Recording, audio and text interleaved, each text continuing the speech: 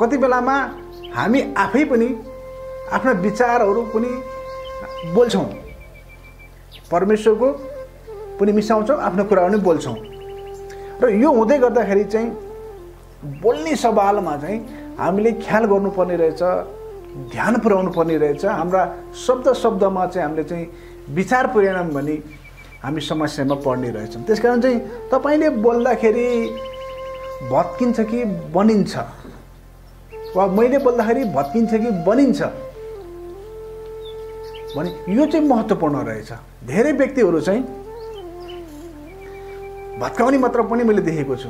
उनीहरूले फेसबुकमा लेखेर हुन्छ वा चाहिँ भेटघाटमा कुराकानी गरेर साथीभाइ जमघटमा पनि कतिजना भत्काउने मात्र माइन्डसेटका मानिसहरू हुन्छन्, त्यो विचारका, र बनाउने चाहिँ कम हुन्छन्। त्यसकारण चाहिँ तपाईँ र मलाई यो साँझको समयमा चुनौतीपूर्ण के छ भने हामी कसरी बोल्दैछौँ, बनाउने कुरामा बोल्दैछौँ, हाम्रो मुखलाई प्रयोग गरिरहेका छौँ, वा भत्काउने कुरामा। वा बाइबलले भन्छ तपाईँ र मैले चाहिँ जीवन बोलिरहेका छौँ कि मृत्यु बोलिरहेका छौँ। र मिडियामा पनि कति उत्साहित बनाउने जीवन दिने मिडियाहरू हुन्छन् भने कति चाहिँ खालि खण्डन गर्ने र भत्काउने मिडियाहरू पनि हुन सक्छन्। यो हामी बाइबल र मिडियामा पनि जोडिरहेका छौँ। घरि तपाईँलाई म त्यसमा पनि जोडिरहेको हुनेछु। त्यसकारण चाहिँ तपाईँ र मैले तीनटा कुरा चाहिँ महत्त्वपूर्ण भयो। यो बोल्ने कुरामा चाहिँ तपाईँको जिब्रो सबैभन्दा महत्त्वपूर्ण। मेरो जिब्रोको खेल यसमा चाहिँ धेरै नै हुन्छ। त्यसमा तपाईँ र मेरो ओठ, लिप्स भन्न, यो बोल्ने मुख एउटा कुरो हुन्छ। अनि अर्को चाहिँ हृदय चाहिँ, यी तीनटा कुराले चाहिँ तपाईँ र मलाई असर पार्नेछ यो जीवनमा। र मैले सोध्दै थिएँ यो जिब्रोको तौल कति हुन्छ होला। जिब्रो कसैले तपाईँले जोख्नु भएको छ हैन? खसीको चाहिँ हामीले कहिले टाउको खान्छ, कसैले कुन प्रकारका जनावर खान्छन्, त्यो गर्दाखेरि होला। तर मान्छेको जिब्रोको तौल तपाईँहरूले गुगलमा गएर सर्च गर्नुहोस्, यसको कति तौल छ। र यो जिब्रोले आज संसार भत्किएको पनि देखिएको छ, संसार बनिएको पनि देखिएको छ।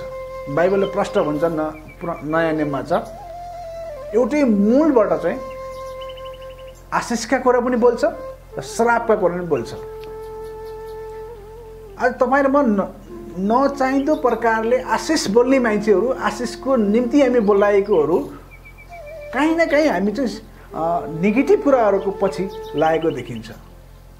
हामी त श्रापतिर कुदेको पनि कहिलेकाहीँ मलाई अनुभव भइरहेको देखिन्छ। परमेश्वरको मूल हुनुहुन्छ उहाँलाई मूललाई छोडेर, मुहानलाई छोडेर हामी चाहिँ कहिलेकाहीँ चाहिँ मरुभूमितिर कुदेको जस्तो देखिन्छ। त्यसकारण तपाईँ र म बोल्दाखेरि तपाईँ र मेरो बोलीमा नै आशिष छ, परमेश्वरले हालिदिनु भएको छ। जब हामीले यीशु ख्रीष्टमा ग्रहण गऱ्यौँ, घोडा टेक्यौँ, उहाँलाई स्वीकार्यौँ, त्यसपछि हामीले चाहिँ पहिलाका जति कुरा थिए ती पुराना स्वभावहरू अब नयाँ स्वभावमा आउँदाखेरि हामीले आशिष बोल्ने, आशिष पुर्याउने, आशिषलाई उमार्ने, आशिषको बिउ रोपिदिने तपाईँ र म हुनुपर्ने रहेछ। र यो जिब्रोलाई, तपाईँको मुखलाई र तपाईँको हृदयलाई जब हामीले चाहिँ लगाम, भजन सङ्ग्रह भन्छ, मेरो जिब्रोमा स्वर्गदूत दिनुहोस् वा पालै दिनुहोस् भनेर चाहिँ दाउदले भनेका छन्। हामीले यो बोल्ने कुरो बरु हामी थोरै बोलौँ, मिठो बोलौँ, भन्छ नि मिठो खाउँ हैन, थोरै खाउँ। तर त धेरै कुरा हामीले बोल्नु पनि आवश्यक छैन। तर थोरै कुरा बोलौँ, तर आशिष ल्याउने कुरा, मण्डलीमा आशिष ल्याउने कुरा, परिवारमा आशिष ल्याउने कुरा, देशमा आशिष ल्याउने कुरा हामीले बोल्नु पर्दछ। तपाईँ र म यसमा चाहिँ उत्तरदायित्व हुनुपर्छ। तपाईँ र मैले यो कुरा चाहिँ वहन गर्नुपर्ने रहेछ। त्यसकारण तपाईँको र मेरो जिब्रोमा जीवन पनि रहेको छ र मृत्यु पनि रहेको छ। छान्ने तपाईँ र मेरो काम हो। उहाँले हामीलाई स्वतन्त्रता दिनुभएको छ। सबै मानिसलाई यो स्वतन्त्रता छ। झन् हामी चाहिँ बाइबल पढ्ने मान्छे मृत्युलाई भन्दा हामीले जीवन प्राप्त गरेका छौँ र हामीले चाहिँ जीवनका कुराहरू बोल्नुपर्ने, जीवनका कुराहरू रोप्नुपर्ने। तर हामी यसमा अलि चुकेको जस्तो मेरो जीवनमा मैले पनि पाएको छु र मैले पनि आफूलाई करेक्सन गर्नुपर्छ। हरेक दिन हामी चाहिँ आफ्ना गल्तीबाट, आफ्ना सुधार चाहिँ कमजोर पक्षबाट हामीले चाहिँ सुध्रिनुपर्छ। त्यसकारण चाहिँ बोल्नु र उहाँको वचन घोषणा गर्नु प्रत्येक दिन चाहिँ महत्त्वपूर्ण रहेछ, आशिष ल्याउने कुरा रहेछ।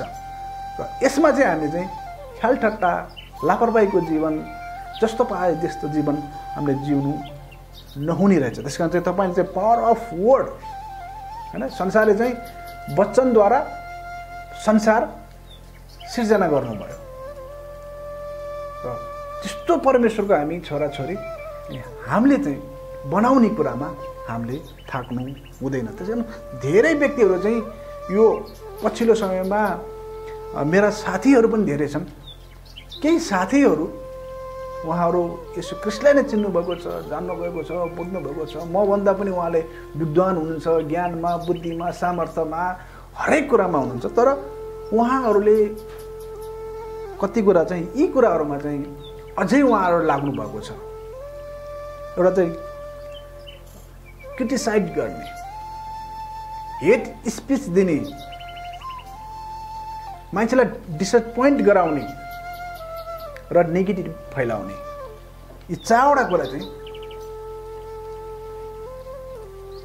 हामी क्रिस्चियनले छोड्नु पर्ने छ। यो त मृत्युमा पुर्याउने कुरो रहेछ।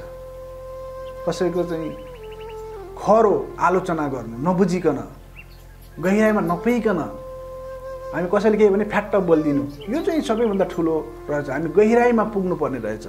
जब तपाईँ कसैको विरोध गर्नुहुन्छ भने त्यसको गहिराइमा नगइकन, ननापिकन हामीले चाहिँ कसैको क्रिटिसिजम वा आलोचना, फुस्रो आलोचना, होइन, त्यो गर्नु नहुने रहेछ। अर्को हेट स्पिच, यो चाहिँ संविधानले पनि र मिडियामा काम गर्ने मान्छे साथै हामी क्रिस्चियनले पनि यो हेट स्पिच, झन् हामी नेपालीहरू चाहिँ अर्काको चाहिँ धेरै विरोध गर्ने हाम्रो स्वभाव, हाम्रोमा चाहिँ कसैले के भने यो थपिदिने, यो थपिदिने, अर्को थपिदिने, यसो गरिदिने, हामी चाहिँ धेरै नै यो हेट स्पिचमा चाहिँ प्र्याक्टिस भएका मानिस हौँ। त्यसमा चाहिँ हामीले छोड्नु परेछ। हेट स्पिच हामीले चाहिँ त्याग्नु पर्ने रहेछ। अर्को चाहिँ कसैलाई कुनै व्यक्तिले केही गर्दैछ, राम्रो गर्दैछ, असल गर्दैछ, प्रभुको महिमाको निम्ति गर्दैछ भने हामी चाहिँ कति बेलामा चाहिँ अनेक कुराहरू उसलाई देखाएर उसलाई डिसपोइन्ट, निरुत्साहित हामी तुल्याउने रहेछ। यो चाहिँ मृत्युको कुरा। अर्को चाहिँ कुनै व्यक्तिले सानो गल्ती गर्यो भने त्यसलाई चाहिँ हामी पहाड बनाउने चाहिँ हामी नेगेटिभिटी भन्छ, नकारात्मक कुराहरू चाहिँ हामीले प्रचार गरिरहेका छौँ। साथीको सङ्गतमा हुन्न वा अहिले त फेसबुकको उसमा चाहिँ हामी चाहिँ यी चारवटा कुराले चाहिँ हामीलाई मृत्युको मुखमा पुर्याउने र त्यसले चाहिँ हामीलाई कुनै पनि फाइदा दिँदैन। त्यस कारण जसरी चाहिँ परमेश्वरले चाहिँ बोल्नुभयो र उहाँले के बोल्नुभयो भन्दाखेरि उहाँको मुखबाट निस्केको वचन, वर्ड, र वर्ल्ड उहाँले चाहिँ बनाउनु भयो, संसार निर्माण गर्यो, पृथ्वी निर्माण गर्नुभयो। र साथसाथै त्यहाँ त के भन्छ, लाइट, त्यहाँ लाइट आयो, उज्यालो आयो। तपाईँ र म उज्यालो प्राप्त भएको व्यक्ति फेरि अन्धकारमै हामीले चाहिँ पुग्यौँ भने यसले चाहिँ हामीलाई ठुलो घात पुर्याउन सक्छ। यसले हामीलाई चाहिँ अझै यसले चाहिँ हामीलाई तल गिराउन सक्छ। त्यसकारण चाहिँ यी कुरा हामीले ख्याल गर्नुपर्ने देखिन्छ। त्यसकारण शत्रुले पनि परमेश्वरको वचनै प्रयोग गरेको हामी देख्छौँ। तपाईँलाई विरोध गर्ने मानिसहरू पनि तिमीहरूको बाइबलमा यस्तो छ नि भनेर उनीहरूले भन्दछन्, बताउँदछन्। र कति बेलामा हामी अल्मलिन्छौँ, हैन कति बेला हामी अर्कै प्रकारको हुन सक्छौँ त्यसकारण चाहिँ हामीले चाहिँ प्रयोग गर्ने कुराहरू चाहिँ महत्त्वपूर्ण रहेछ त्यसकारण तपाईको बोलीलाई पनि सही प्रकारमा चाहिँ लाग्नु भयो भने हामीले लग्यौं भने परमेश्वरले हामीलाई आशिष दिनुहुन्छ हामीले त्यो बनाउने व्यक्ति बनाउने हाम्रो बोली बनाउने हाम्रो वचन हामीले हुनुपर्छ त्यसकारण चाहिँ धेरै व्यक्ति र बाइबलले पनि भन्छ जिब्रोमा चाहिँ आगो लगाउने शक्ति हुन्छ बाइबलमा प्रष्टसँग लेखिएको छ र सानो सलाइको काँटीले घरमा आगो लाउँछ भने मान्छेको जिब्रोले पनि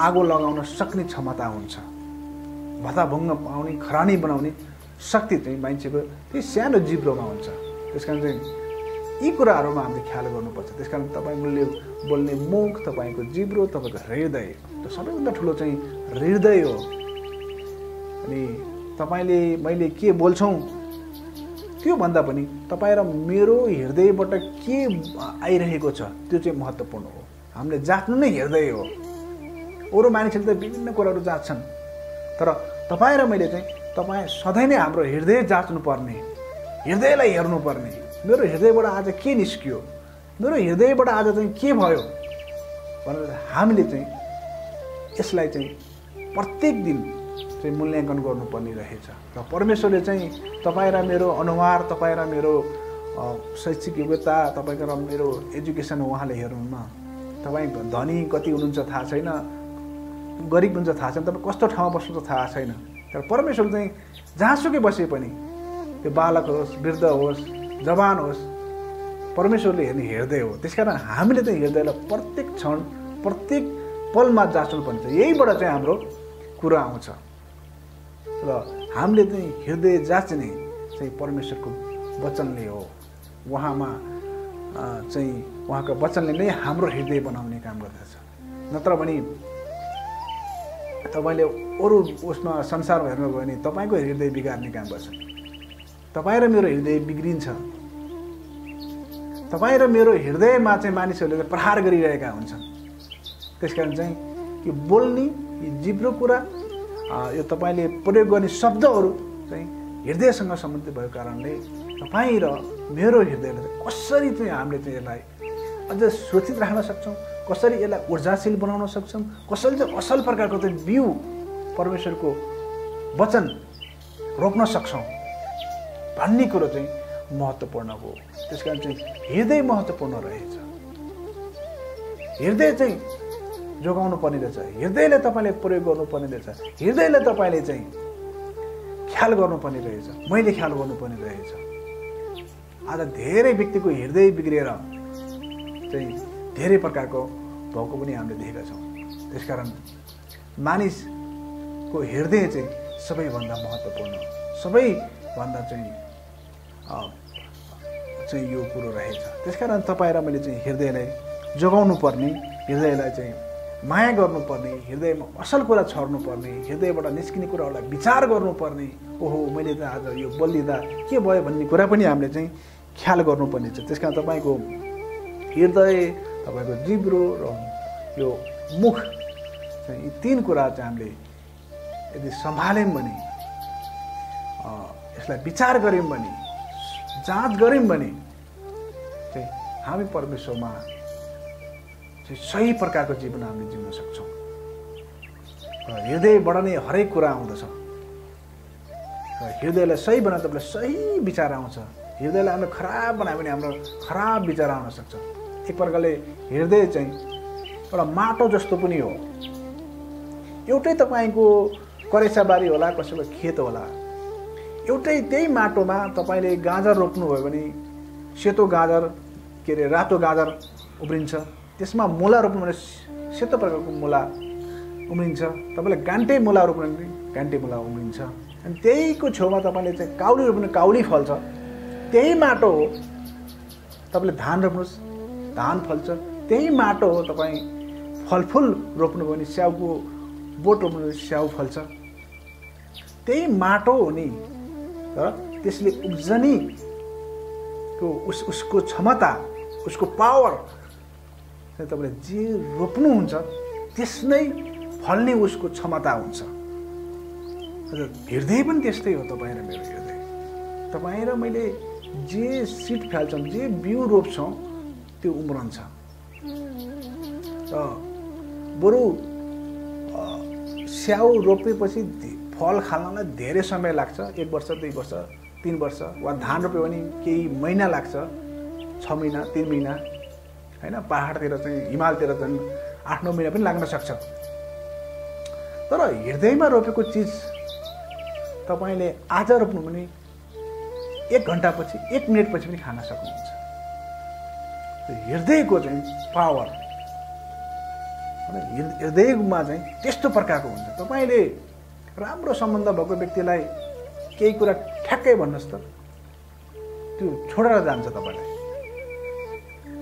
तर तपाईको हृदयमा त्यस्तो क्षमता छ, तपाईँ र मेरो हृदयमा त्यस्तो प्रकारको अद्भुत क्षमता छ। असल तपाईले बिउ रोप्ने असल नै आउँछ। तपाईँ र ममा छनोट छ, तपाईले गहुँ रोप्ने कि सामा रोप्ने।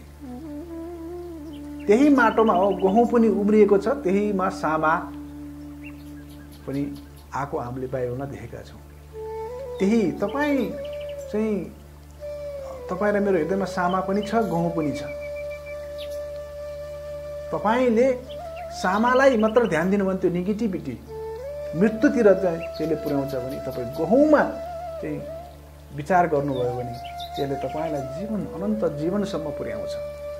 त्यसकारण तपाईको हृदय चाहिँ धेरै महत्त्वपूर्ण छ। आज धेरै मान्छेको हृदय बिग्रेको कारणले, उनीहरूले हृदय बिग्रेको कारणले चाहिँ कतिको चाहिँ परिवारमा समस्या हुन्छ, जागिरबाट उनीहरूले निष्कासन गर्नु परेको हुन्छ। यो बोलीको कारणले, बानीको कारणले हो नि त। कुनै पनि अफिसले, कुनै पनि सङ्घ संस्थाले, कुनै पनि उसले तपाईँलाई किन लिन्छ भने तपाईँको क्षमताको आधारमा लिन्छन्। तर उनीहरूले तपाईँ र मलाई किन निकाल्छन्, मानिसहरूलाई किन निकाल्छन् भन्दाखेरि उनीहरूको बानीको कारणले हो नि। उनीहरूको बानी त ठिक नभएको कारणले। त्यो बानी त कहाँसँग छ भन्दाखेरि उनीहरूले बोल्ने कुरा, भन्ने कुरा र हृदयसँग सम्बन्ध भएको हुन्छ। त्यसकारण मानिसहरू चाहिँ फायर हुनु, निकालिनु, असक्नुता भएर चाहिँ उनीहरूलाई निकाल्नु चाहिँ राम्रो कुरो होइन। त्यसकारण यी कुरा हामीले चाहिँ ख्याल गर्नुपर्ने हुन्छ र हामी कृष्णले झनै यसमा चाहिँ महत्त्वपूर्ण हो। त्यसकारण हृदय चाहिँ धेरै नै महत्त्व छ र हृदयले नै तपाईँको जीवनलाई निर्धारण गर्छ। तपाईँको हृदयले नै तपाईँलाई कुन दिशामा जाने त्यसले गर्छ। तपाईँको ऊर्जा पनि यसले थप्ने काम गर्छ। तपाईँले चाहिँ कुनै बाइक छ भने तपाईँ काठमाडौँबाट काकर भित्ता जानुभयो भने वा महेन्द्रनगर सुदूरपश्चिम जानुभयो भने त्यो एउटा दिशा निर्धारण, एउटा डाइरेक्सन त्यसले प्रदान पनि गर्छ। साथसाथै त्यसले चाहिँ तपाईँको फ्युल पावर पनि यसले हाल्ने काम गर्छ। र जीवनमा सफलता हुनको निम्ति डाइरेक्सन सबैभन्दा महत्त्वपूर्ण हो। साथसाथै तपाईँमा र ममा त्यो फ्युल क्षमता पनि दुईटैले महत्त्वपूर्ण छ। यो दुईटैको स्रोत चाहिँ हृदय छ।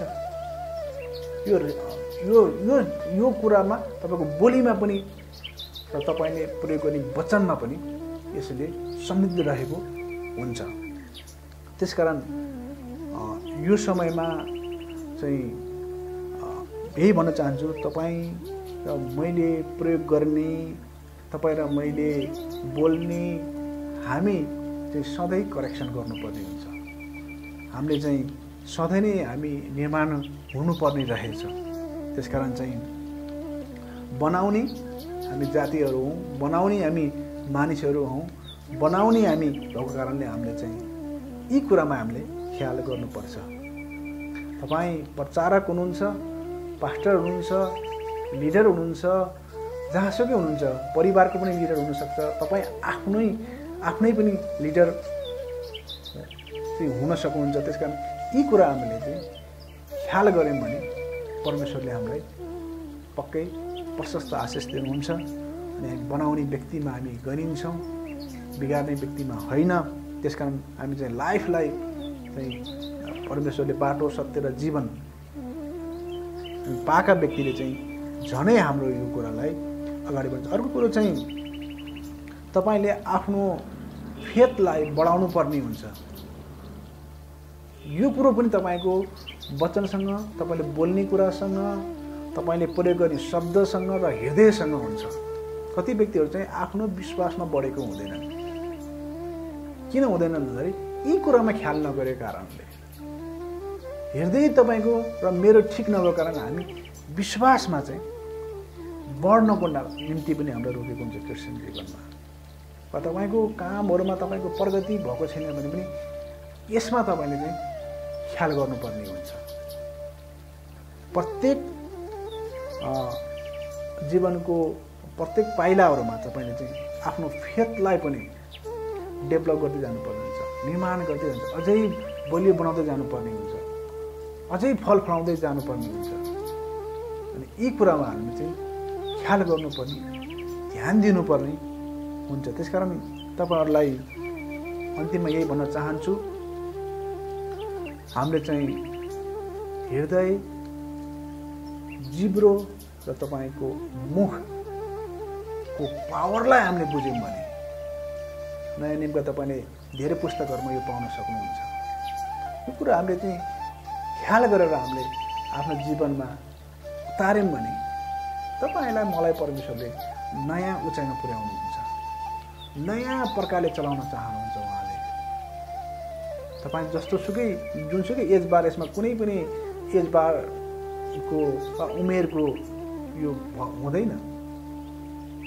तपाईलाई परमेश्वरले सफलता दिने नै यी तीनटा कुरामा चाहिँ हामीले ध्यान दियौं भने हामी हाम्रो काममा, हाम्रो सेवकाईमा, वा तपाई मिडिया मिनिस्ट्री गर्नुहुन्छ वा चर्च मिनिस्ट्री गर्नुहुन्छ वा जब गर्नुहुन्छ भने हामी यसमा सफलता पाउन सक्छौं। त्यसकारण अन्तिममा यही भन्न चाहन्छु, तपाईको हृदय केले भर्दै हुनुहुन्छ? भर्ने कुराहरू धेरै छन् संसारमा। मेरो अगाडि पनि तपाईको अगाडि पनि प्रशस्त मात्रामा छ। यति सामग्री छन् संसारमा तपाईको हृदय र मेरो भर्ने, तृप्त हुने।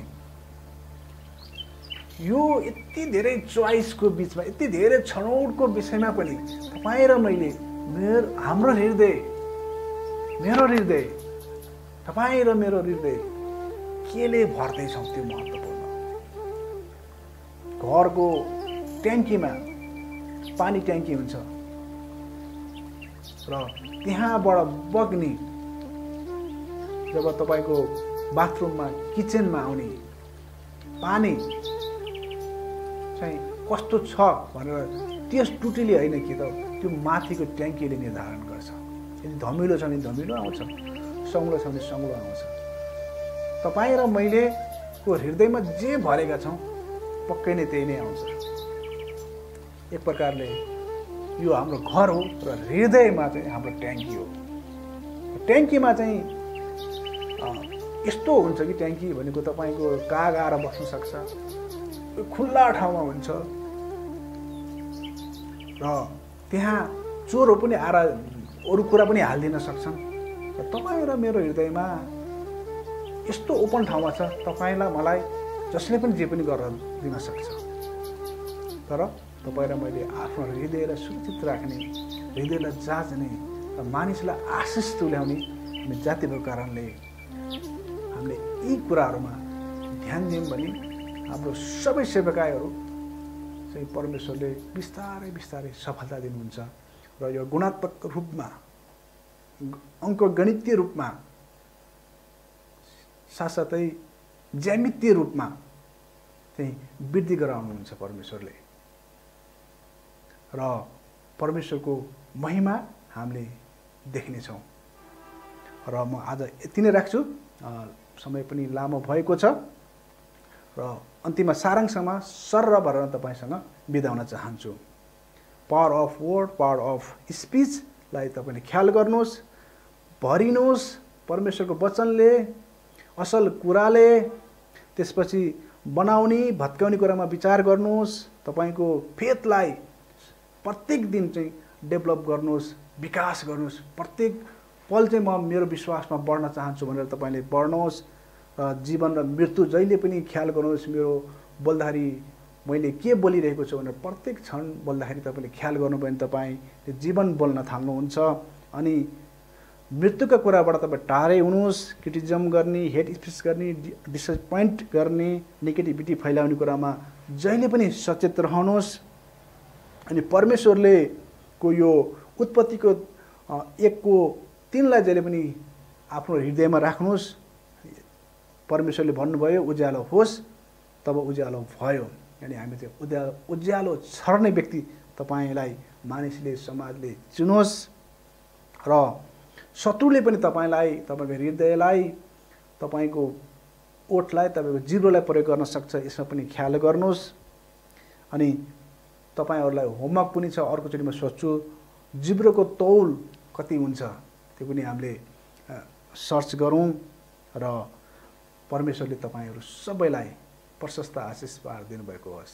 हुन्छ। जय मसीह।